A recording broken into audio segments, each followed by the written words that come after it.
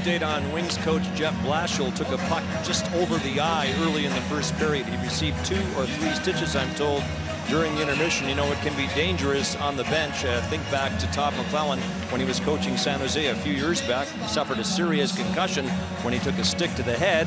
And just 7 games ago here, McClellan took another stick to the head but hung in there. And Blashill received medical attention in the first, and as I say, got some stitches in the intermission. That is the good news. The bad news is Ryan Sproul is hurt